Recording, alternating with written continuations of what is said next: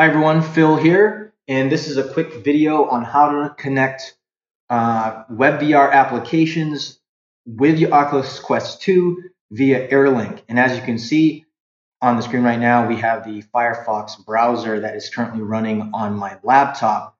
Now, also keep in mind that there are two other browsers that run natively on the Oculus Quest 2, which is one by Facebook and another actually by FireFox. But there might be certain situations where you want to experience WebVR applications and it just requires a little bit more power than what the Oculus Quest 2 might be able to handle. And for most cases, a lot of WebVR applications are going to be able to run quite well on the natively running browsers with the Oculus Quest 2. However, when you do run into a situation where a lot more memory and performance are needed, a great solution is being able to use the Oculus Quest 2 AirLink to connect your laptop or PC. So right now, as I described earlier, we have the FireFox browser on the screen, and for all intensive purposes, with a shameless plug, I'm going to connect to the VR Story demo page here, which I have at the top of the screen. So I'm just going to click on that. So keep in mind, when you are in AirLink mode with your Oculus Quest 2 already connected to your PC, you want to open up your web browser, your Firefox web browser, and then search for the web application that you want to experience.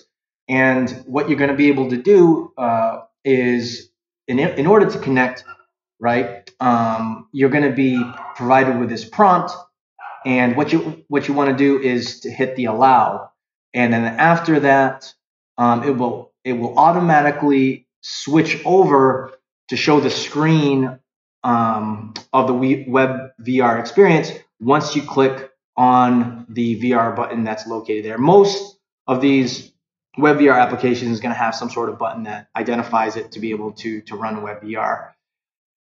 And you're probably wondering too why I'm really pointing out Firefox as the solution to be able to do this is because I've already tested it out with Chrome and I've not had so much luck with it.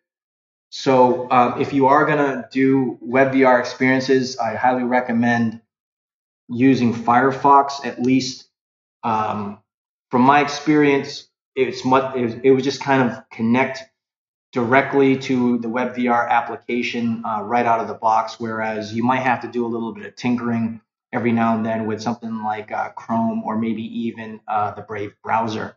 So I'm not going to click on this, but once you click allow, that's going to enable the WebVR application to connect to your Oculus Quest 2. And once you're done with that, like I said, in the headset, you want to click on this. And basically, right now I'm actually running this on my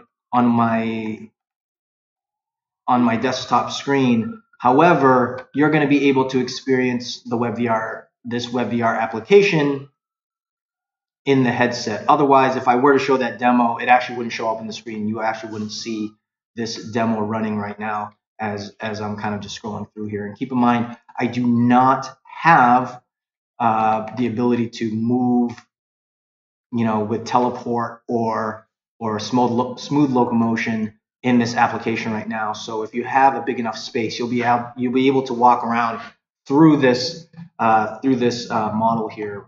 So hopefully this will help you out with experiencing WebVR applications. There's a lot of really great ones out there, really great games that I think really provide other experiences that I think a lot of people are going to enjoy. But otherwise, that's really the end of the video, and I hope this is going to be helpful for you guys to experience more from your Oculus Quest 2 and have fun with some of the things that are available on like the WebVR applications. But feel free to check out this demo at demo.avrstory.net. I recommend just putting the HTTPS right up front, and you'll be able to experience it in virtual reality using your Oculus Quest 2 via AirLink.